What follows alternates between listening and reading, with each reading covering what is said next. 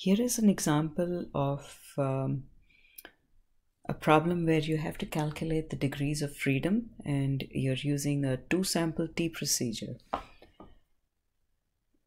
Now suppose N1 is 53 and N2 is 23. So there are two independent samples, one of size 53 and the other of size 23. Now this is the formula that we need to use in order to calculate the degrees of freedom.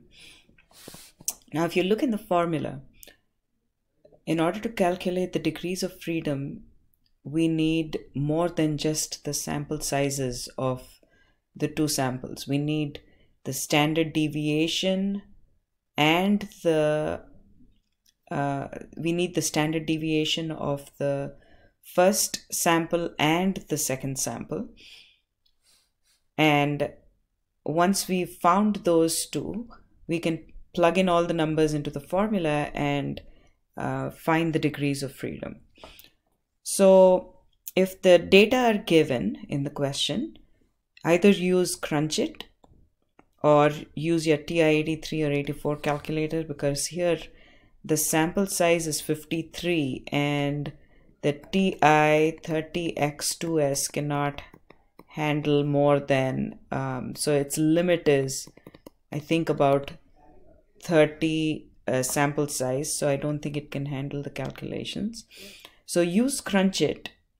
If it's given in the question, click on Crunchit and go to descriptive statistics.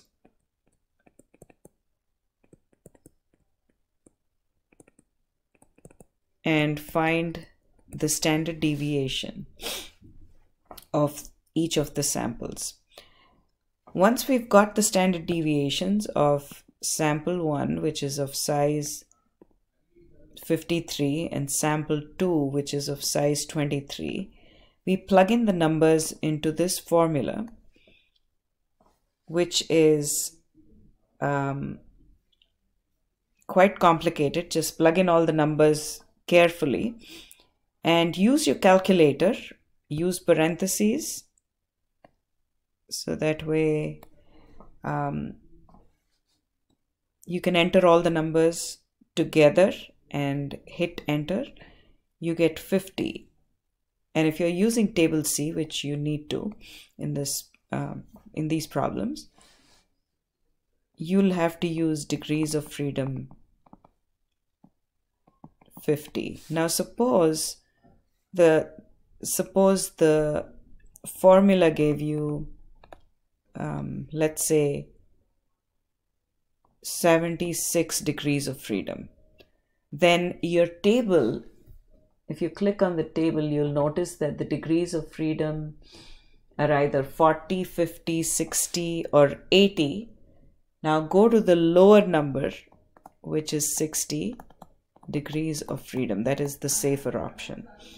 And use the numbers related to degrees of freedom 60.